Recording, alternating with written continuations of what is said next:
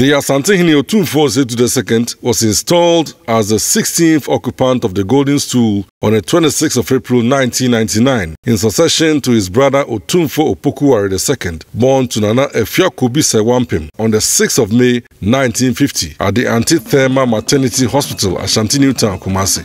Onuangasa yewono osumye tosu num eda tosu nsia ne diangasa ene berima Kwekudia. His name at birth was the last of 5 children, 3 male, 2 female. Sandima wono ne Nana Efiakobi Sewampim ya okone nzama nchire enchere bia ne maame mma no ne kachire na emema ewomu ya miensa na ma mienu aba pani a odi kan no ona sesi ya me ne okase one Asantehene ena omu kachire ya one Otumfuo Osei Tutu otoso mienu yi ononso one Asantehene sesi na ne papa owo no nso efre no pani boache dankwa ya ofi kantinchire ya etwa ne tia ya ne kanchire ne papa no na ononso som ayimfia Otumfuo breshia hene breshia no hene no ye tumtufuo kuo no efa baabi na efra no breshia onyini kakra no oko school ya ene efra no primary school 1964 kopim 1974 samra no ne oko school mfiedu. He grew up in Kumasi and attended St. Joseph's Primary School at the Ashanti New Town and State Boys Middle School. His humility and gentility showed quite early in his school days. Memories of his childhood days are well recollected by his childhood schoolmate and friend.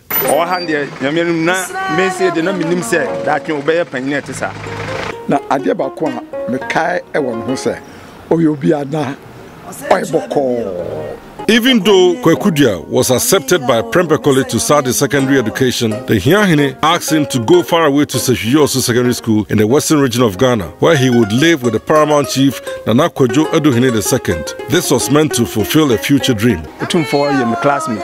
I shall say Form 1, he will do Form 5. You know, B, arts. Oba na me ne one house. The house I near from PAG. We ne me do na eda.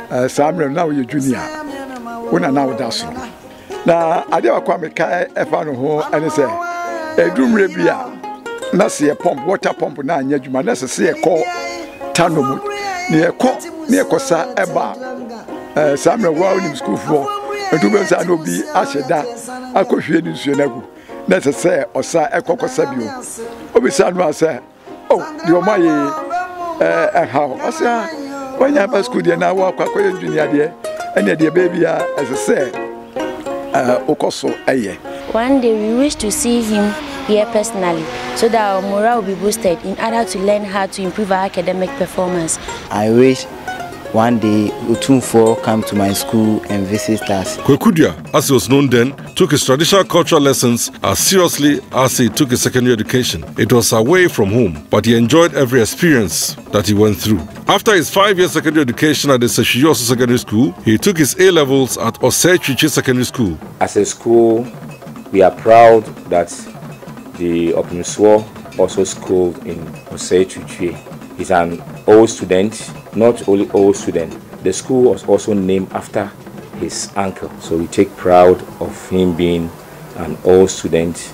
I feel very motivated to hear that Otumfuo Osei Tutu. The whole Asantehene completed school here. We really feel honored just to have this great personality in our institution.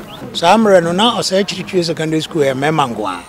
Eno no okonu mfie mienu ena obedi teacher kakra.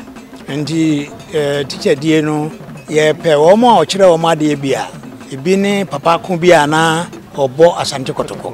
He then asked to be sent to Accra to continue his education and qualified for admittance at the Institute of Professional Studies at Legon in Accra to pursue his professional accounting and administration education. From the IPS, he proceeded to London and graduated in Human Resource Management from the University of North London, now London Metropolitan University. He worked variously in the United Kingdom and in Canada until he decided to relocate to Ghana in 1989 to establish a private transportation business called Transpomec. Oba no onwa ye onwa na djuma onwa eti ne company onye nipa otena hokwa obi a o parking kan ba ena enwum to onso ya de ndi ebehwe a se ngrofo to nwom hoahoa no a bohuna na no dem no or to be de nwom ne asa na abrofo agro yi a e fra no golf yi and so when the Golden Stool became vacant and the race began for a successor, he was prevailed upon by his uncles and relations to enter the race. Before the official announcement, the majority of the people of Ashanti, particularly those in Kumasi, had his name on their lips. He was the favorite choice. In April 1999, he was selected out of the 9 contestants for the Golden Stool because of his affability, vision, hard work, forthrightness, and humility. His background training in traditional matters, his exposure to the outside world, and his own willingness to learn endeared him to the heart of the people over whom he now reigns. Ekame so obi obehia Asantehene bia wo adansidia odi efa ne ho. Ebi echese odonipa, ebi chese obonipa, ebi chese se de osi ni nipa ho kitahudie esitie no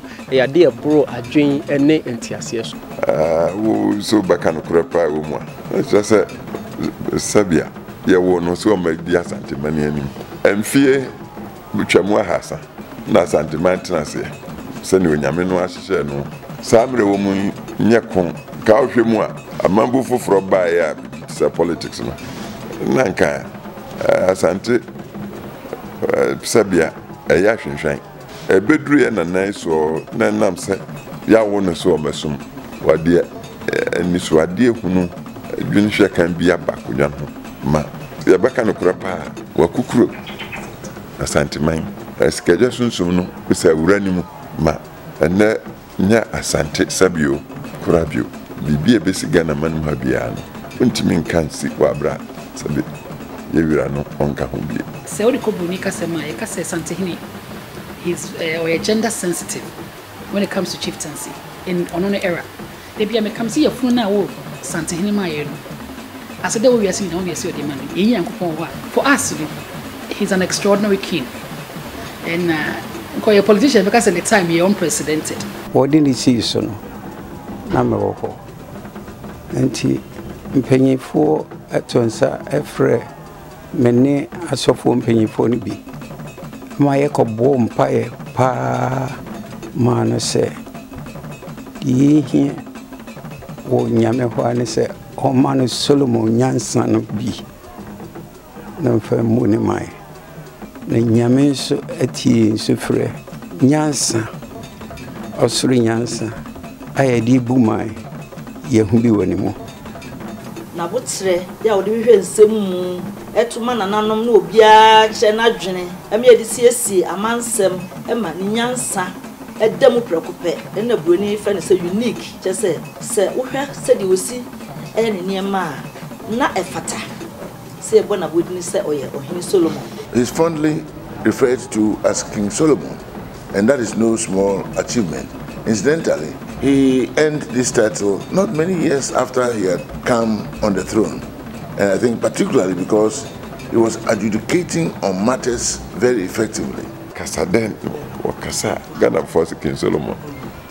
Solomon nemo yes Solomon echewi asena Solomon irakwan. So I know he kwan ira de mi ma so ya de anye ya no litro nye fita wonsum nyame nwanwa se ancha kura na nipa dodo na atu ni din se King Solomon amuma kase bi na wode be ma no kura na se document kase bi na wode be ma no na wujira ne nchen ya na se wo hu a obie emirika pa na odi bie anzo obewie no na ensemo a wo kan ya wode bra no one of the things that chiefs can do, I believe, in this country is really to adjudicate matters, to help in the judicial process, particularly with regard to the area of arbitration of cases. You know, the beautiful thing about customary arbitration is that both sides give drinks, both sides put up their cases, and both sides invariably come to accept what is the verdict of the panel. At the end of the day, you see that there is peace. And I observe that this is the kind of situation that earned him the title King Solomon. Na ebia asembia bana wo chichiri mo kire no otia wo ka asem no sentence ba ko asem no twa eno na wo transe na adwene ho a wo ntia se na he fan kwa no kwa ukuhwe nyansa de eye me dekura kakra ne se me wura no amu no obeto me o Canada me hu no Canada na ho keka na ho fama ne ma no ye no Canada nyina ni nyina na mame awrehim bi se na nen dachi bia obedi akonya fi se na me nim se ne maame ne Asantehene na me nim se kwa bia so obedi akonya ampa so ba ya obedi akonya umu ye ni mase kra ne kasa odu badwam na o kasa se wa twero so ntwere ye na me hu ba bia se me firi ba ye de se me dika ke nya konya ne tuku akwa bochimem Germany World Conference ni pani nyina so regina ho enum president Stand Ovation chese German president Eura man speech we no so ne sasi what in say eno ya de ama me hu se bebia me wura no bedru bia so abeka no hu se to me die kiri wo bo abaso a woni de work wo tia wa woni de work enkanka emra oba afoforo de koko folo sha London obusa wo se die tina ye do koko na mo de ebo do maye abo friend me nyano bisine will come multilaterals World Bank na dan for power back when Owura Wolfenson ya no World Bank president panyo no se o komfie de okron nanso so yenyi mfie ntwenchen enam wonmu nam fa so nti me be di president no na hepek ya hyehyɛ ya bibia wi ase nke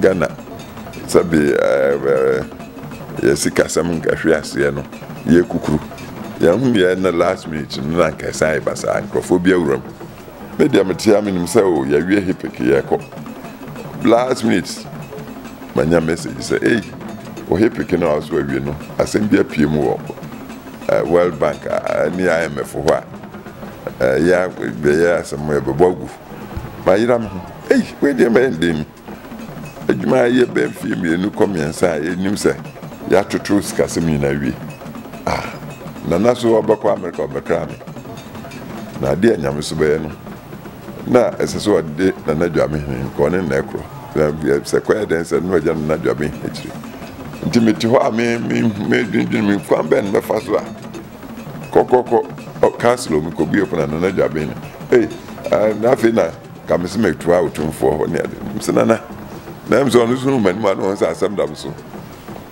o transe na me de amani hu se ukwa msoro kachira na se kwan bia obefa so ama World Bank president wa hunu ne kura wo mu omo hunu na sanse share ya bra ko du de ntimi hwe mane se mbe de kira na kachira na dwaben sana na dwaben ni wo free me office no asam no se na musi edrufa no na sabio na wono susu ni me de fopa wa ntwene anka so obekwa ko dru America sana one opem so akokasa wo free me office na me ofafo akwa report masate na minimum I need a viva telephone call nana Otumfuo phone wafana sami na jamaica nyina samre no na Wolfenson no say on no ento ade phone ma Wolfenson na mkasa nyina kire Mr. Wolfenson ampara panyin say all right yeah na anu ne ade free hepik mu ihwe mu din na say ade anyame ne nsa wo mu nti media no so Otumfuo no nyame no na bre santimai ya no de sum Ghana man na and kwan bebre so a mitim no say samre wono nyame no yi no so mra o mesuma sante ya o de suma sante ma dinu ahwete ko Britain America China baby. I remember a particular incident when I was president. We were having difficulties with the economy, and we had just come out of an IMF program in 2012, and so it was a bit too early to go back into an IMF program. But the exigencies of the time and the credibility gap that we're suffering as a result of our entering lower middle income status meant that we needed to take a tough decision to go into the extended credit facility program that this current government is just exiting. They continued and they are exiting that program. And we sent a delegation to meet with Madame Lagarde, who's the managing director of the IMF. The IMF was dragging its feet because we had just come out of a program in 2012 and going back into a program in 2015 seemed a bit problematic. And so as it was dragging and the decision wasn't being taken, it was affecting, you know, our budgetary objectives, including our program for the Eurobond and all that. And so we needed to get somebody to speak to Mrs. Lagarde. And I discussed it with Otumfuo. And he, without hesitation, said that he will help. And so we all know that his very good friend is Mr. Wolfenson, the former World Bank president. And so he left Accra, went to London, met Mr. Wolfenson, and he told Mr. Wolfenson what the issues are. And so Mr. Wolfenson to, you know, joined him, and they went to the US and they met with Mrs. Lagarde. And I think that that was instrumental in getting the extended credit facility approved. And it is that facility with the benchmarks that we agreed with the IMF that has led to the current stability that we have seen in the economy. I think that that is the kind of person he is. We appreciate Otumfuo because of his development as well. You know, he set up at the very early stages in his tenure a strong team development fund. People contributed from all walks of life, and he did not only help just his people, he helped some others who come from other parts of the country, particularly women. People don't know that a lot of girl children went to secondary schools and so on and so forth as a result of the support from the Otumfuo Fund. I think by this he's really emulating his ancestors very well, who set up a fund under the Asantehene Council. It is because of this that people like Vidousu and others had the opportunity to go to Britain and study law and come and play a leading role in our country. He has revised it in modern terms, and it is working wonderfully.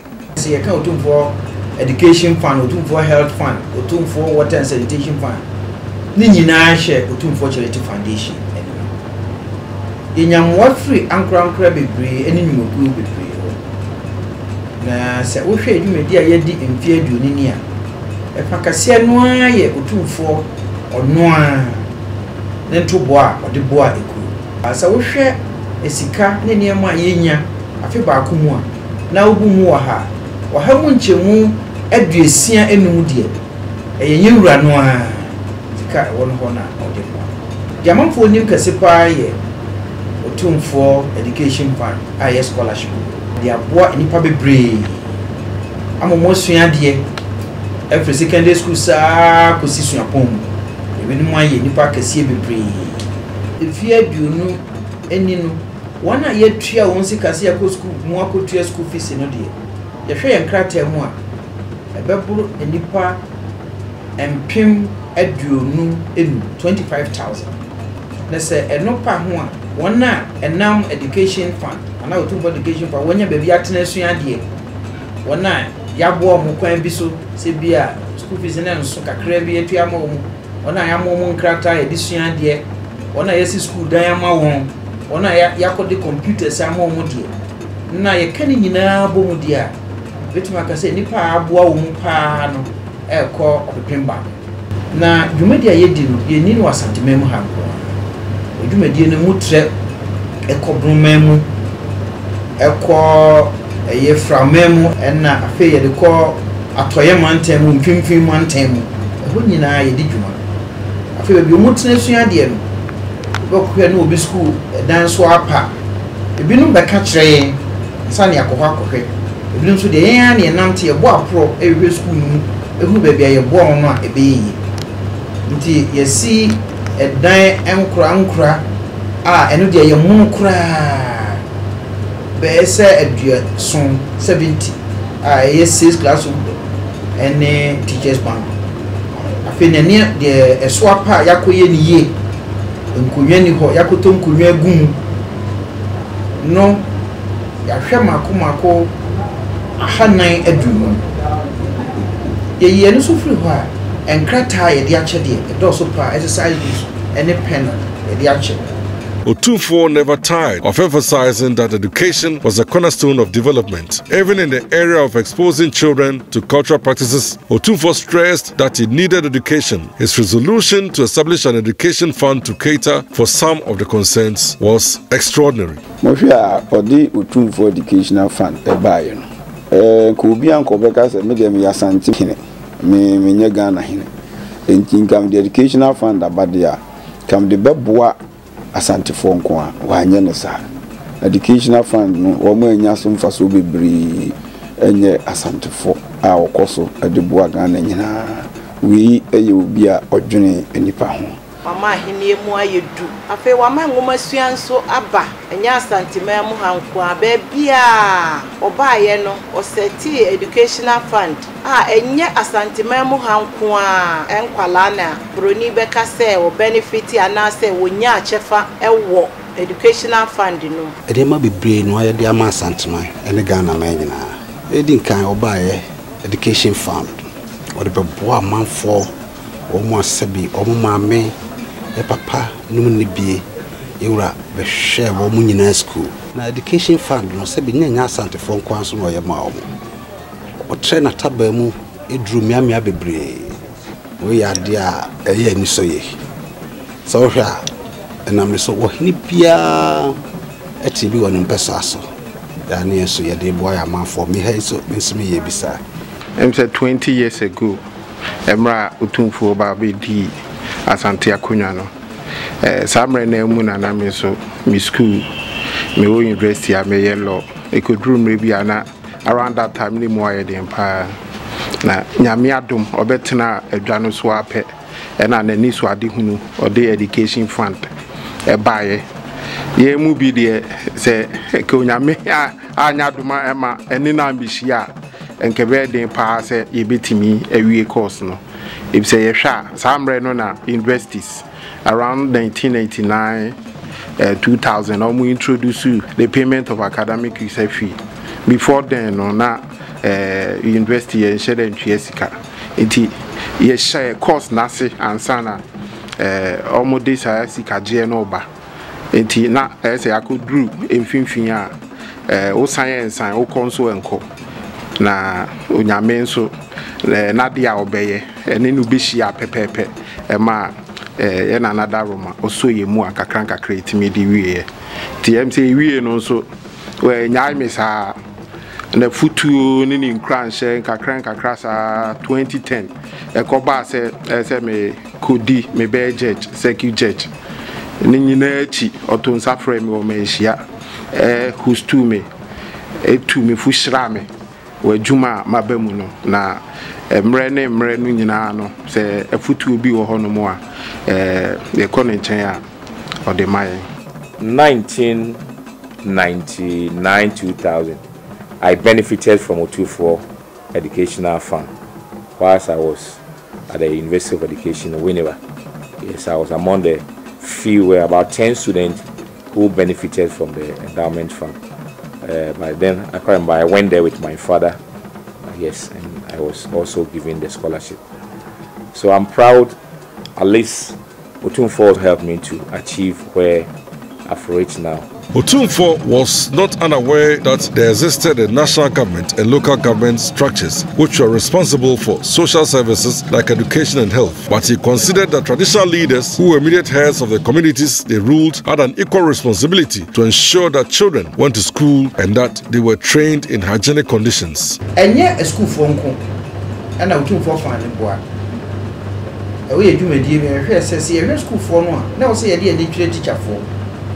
The best in fear and soon in ye de ni chere se be boa a teacher for any adwumayefo a boa ɛma ahomatua akɔso de Otumfuo Teachers Award ɛbae na nke ni so ade hu sɛ anka teacher ni bia wo kyerɛ de yewura bɛbɔ na baso na so sɛ ne mo amu nim yɛnsa entimi nkata baabia ɛno nti mfie ensun ni no yɛyi teacherfoɔ edu free mantam du a ɛwɔ Ghana ha nyina na kyerɛ sɛ afi no sɛ yɛ Teachers Award na teacherfoɔ wɔ ha ɛne adwumayɛfoɔ ɛna yɛbɔ wo ma baso yɛne Ghana Education Service na yɛsɛ adwuma nti teacherfoɔ a yɛbɔ wo ma baso no Ghana Education Service na yi wo ma yɛ yɛ teacherfoɔ a mo kyerɛ adeɛ ɛwɔ akurase tu a edu obi akɔ hɔ a wɔnkɔ saa teacherfoɔ ni yi wo ba na yɛbɔ wo ma baso bɛn mfie num ni no yɛ nhyehyɛ a ne yɛfrɛ no Otumfuo mobile learning na meka sɛ ɛno sɛ adwumadie agye nhini paa ayi na ne Otumfuo mobile learning no adwuma yɛyɛ ne sɛ yɛfa computer yi egu kaa mu na yɛfa generator aka ho na yɛfa nkrata aka ho na fa yɛapɛ mmranti a wɔn atu wɔn asi wɔ so bɛboa wɔn wie university na wɔn kɔ nkurase potɔ a sɛ wɔkyɛ wɔn computer kuro mu ho ne wɔn de bɛyɛ na yɛkɔ a wɔn classroom no na yɛkɔ turn into computer lab ɛhɔ ɛna yɛkyerɛ nkɔlɛ yɛtena ho bɛyɛ sɛ na wɔtwe ekosi na wɔtwe mienu yɛbɔ taeɛ paa ne sɛ nkɔlɛ computer no kuro mbɛhu sɛ ne esitie yɛsan kyerɛ wɔn sɛ ne wɔn si kenkan na yɛwie a yɛgya daka esi hɔ a yɛde nkrataa bi egum sɛ dato wɔn hia nso akenkan edura nwumra yɛ yisini. Otumfuo's other passion has been information technology. He has often charged his own secretariat and school authorities to take information technologies seriously. Ebesi na me no kase.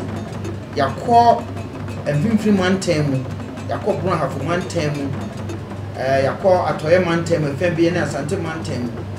Nkuro a schoolfoɔ nkɔra maako bɛyɛ sɛ ahasa aduonu die.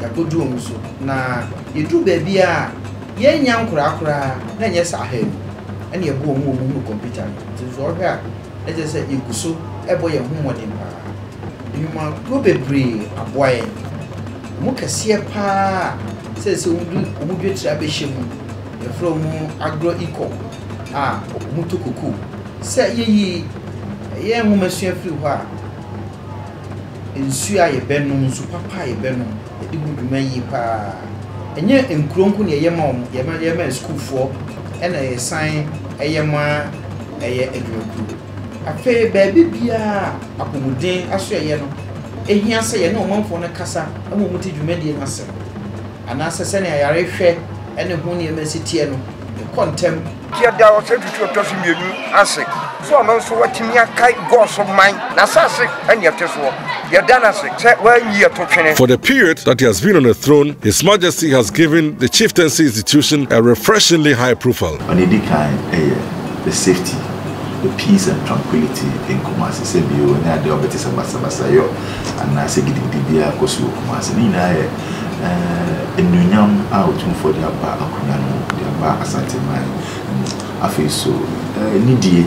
You know, there's a lot of respect for the stool and for the king. If you say duble bi na bia sabi uniska untimi ni akunya na enso no akunya ne to a yewura won hwe ni mu say we wiska we we say nipa wo fata say akunya no ato a wo say de mani die no ono oye ya wo say da bi monfama no ono na wo so die nti no je say wonye hwehwe ni mu na wonye obi so a opiska sem say bia yemfa sika nko hu no na wonye si ana say da bi yewura won tesa ne die ne say ba bia no kore ne da no na wo de ato ne pansu yi and for the very first time in Ashanti history oma ye kwan ema ye da esi ho ema nko a say ne dey ene de ema nko a me na manko hima ye bodwa me mfa me hene ma na dwa ben hima onfa ne hene ma kufu hima onfa ne hene ma ama hima nyina obi afa ne hima hima fo wa Asantehene mu aye so sitwa oma ye kwan sa hima fo nko a ye modwa enche ono nko a ye wura de metiso a masori ana Asantehene na atene so a ya sorry we ni papa o wakoma so ni so ba na wo no nto wo akoma ma ye ma no o wo mmobo ma ye ma no papa da bia wo gina yechi se mo bia sisi ne ma me no mo da ade ba ko a ewura wo ya na edwumo adwene mi wonim menufo ohwe ade enso ehwe ne yie hyade enso Asantehene ye nipa ohu nipa ne se wonimu oda na obechia no na ohu nani to wanimu a mfie baburu se ho enya de ese wo san kai no se mini asomesi ba kope na ohu wo no edi afio edi mfie aduonu o hia wo a onim se mehia wo broni beka ne retentive memory chese okai nsem ntise bia obi ba na se bia ka se himfa na free jobbing obeka jobbing stories nyina ade achro nipa foforo ba na se o we oyasuna ni anase bi oyaduana ni awakopiem wodoma obeka story ni nyina achro ba bia konwa no ba bia ball no ba bia free eno na obroni friend say orator. Those who really take the trouble to observe him appreciate his dignity in speaking in public, and you see that he really knows the custom, he knows the history and interrelationships between his kingdom and other kingdoms. For example, when he went to Chibi the other day, I was there, and when he traced the lineage between the people in Akimabuakwa and his own people and the relationships that have forged from that. Oh, it was very, very beautiful. Under his stewardship, John Otumfuo instituted the Committee of Eminent Chiefs headed by Otumfuo Osei Tutu II to intervene in the 2002 Dabong chieftaincy crisis. The committee's mandate included facilitating reconciliation and mediation talks between the Andani and Abudu royal families and drawing a roadmap for the restoration of peace in the Kingdom of Dabong. The committee presented their recommendation to the government of Ghana on the 21st of November in 2019. The government implemented the recommendations that included the performance of the funerals of Muhammadu IV and Yakubu II from December 14, 2018 to January 18, 2019. Afe yehwe yedi nsema kase bra no emma ototo ebine nro ya na abudu ni andane e wosirem yeso mbabi anenso enso ono de nanu tomu bie na omo ayekon no aja tum se Asantehene na ebe kan bidia be din na waka oye enso waye bi ewo sehwi ama eye fefefe waye bi ewo mia pi agricos omoba yehwe na anu kula islemu dien yehwe adefefa waya enipa bebre na epenso mo antimi enso watimi asiesie ama nne asomdwe aba ho endi saa kokodo ni nyansa na Yankopon de dom no onkoso anfa dom no ye wonsem bibra Otumfuo adi nanso de twato kra ne Dabong for ensensemu nye nipa bia ene betimi atena sem bi so sei na watimi enya selo no komosibre ana watimi aka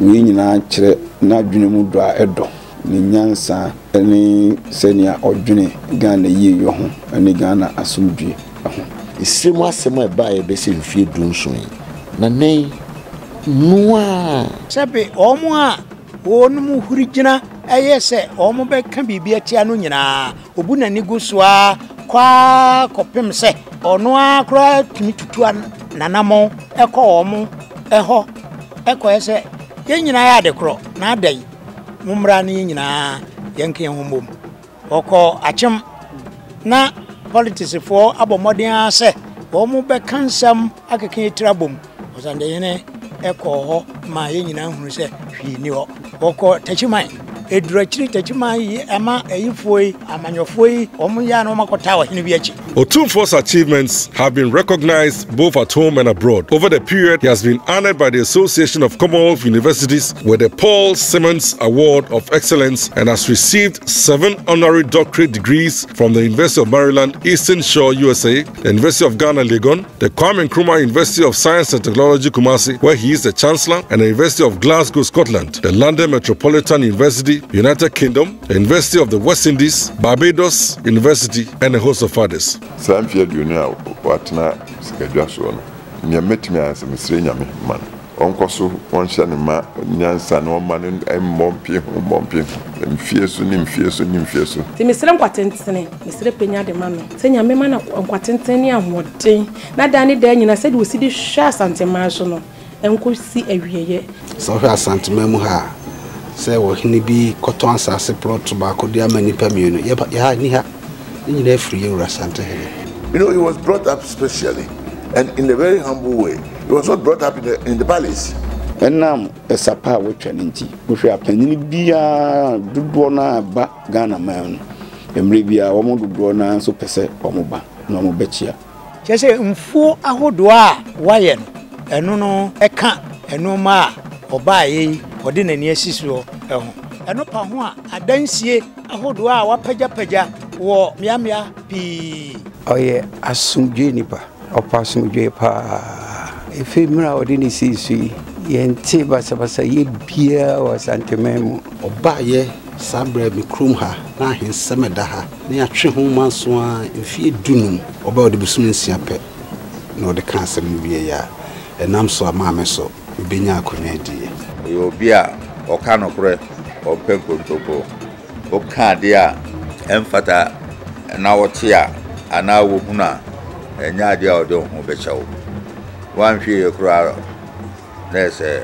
wotu efrade so efri bra wodi hin asisaye aba adere mu pa na bukase ya pa edema no enfie adwenu ya obede ya no ama ade no esaya ba mu papa eno ama asante akoso ena wo adoye nso otema ye meka che yewura ne se nyakopon oyishra shano kusa o mana hodin o wan hia na moso okadokre enimo bebiri ya sesa ho santimem ha oba ye kura me bedi akonya kura be mfie be enum na ekoi me hu obi a o wa botete se papa ne da ni pe da ni pe guso ni kwara e wo fie henkwa hospital ka o de ba ya grade krata ba ya mo no adiskama nyame ena yi na ma santima asantema nyina si yura monio mo apiafo yeso abade se onkoso ntonkom oma onyansa oma onyini nkyere na kosofo aboa asanteman na ebi nka Ghana man ni wiase mfa na nyina ebi no ni emma bonti KJT project no mo ya bebre ono na kofa bae eso ja politics de ya na for no mo se me ya fa ye ho na so no ma bebre ono na ye no adane ama politicians nti ye rade wa ye bi pa wa ye bi Otumfuo ani suade hunu eya ade a eye nyame achede a nyame ede amano na yesrem kwatente de mano senia osusuru nyankopon ehira no no nyame wonkoso a enhira no yemane tirinkwa yemane kuse se urade na nka ne ho na efie aduonu empo enye enioma kese a waye no ponkenye mfitiase mani trinkwa na makase mfie aduonu a oba bedi no akonwa su enye moho bebre tiese obi akon kotodwa ma yese onyame bambo kese de ma no isanse yenya so ohene. I wish him incredible well. I wish he continues the good work that he has initiated and that he continues. I see that he gives a lot of importance to education, and which I very admire is the way how he looks for unity in the country and the way he I was at the function in Chabi when the Ochehin and Asantehene, and I think that was a wonderful event. Adansi bi abeti efiri ho bia chese wotimi kan nipa bom senta wantawa ewo nipa enta motimi frɛ afanu ni nyina na ode o matena se na wahwe hu se pepepe ye ebekoso ewo omuntem we na ekire se we nipa wo dwen ni kuro eho enche kra ena one ye ka bom ema ye pa fund bi anase sikapodio bi ho ntoma se ye pe about $100 million development projects for the next 10 years. Krum for ngoda ensia obeye ngora me dia yisi we yose na me gina P1 Otumfuo be yisi we zina me gina P3 na Otumfuo be yisi aye yisi ngora no wonyiri wo chima ana wo ware na wo ye krachi a o yisi nsia no so aye ni for a king of a mighty kingdom to be that humble, exude humility, I'll bet you and they say, and crowd near, you didn't get down on that effect. from the year 2000 IBC Sabri, so now AD the 20th anniversary. You never wish him well, and so I at the apartment because more any. No cranny, Messia, and woman be brave free no honum, and that selfless attitude. Say, and on you or no quaho. Timmy, a mamma who say, be baby, I might be PA, and I say, I send dear me DA, as I say, Subaina or Dan the Dino, as I say, Mensumi who said, when I may bomb me baby, as I said, Mensumi Besson, Apofro. 20th anniversary, the Bemano, Afidapa. Oh, I in your friend, Lady Julia. Osei Tutu. Ayeni ayena na fi ko bisa one papa. Wo be no. Yo kure ni wo so sai yi. O di time so. Na me be boy. Enti no se onya bodon na ese oba dane ho, ba bia ese okopia. Wo ba tu ani no na woduru ho. Oye nipa bi nso a ne nsam go de ekuta no se so aseso onfa ho so no bi che free ansa no obefro oyi abanwa kra. Buy and swap, Bunyae. Mishan kusa. Na memfie, mumfie, and can fear you near what Nakunyaswe, and home. Asantehene, any we are semen na case. Yamani Tirinkwa, na Yamanu mo and Najo.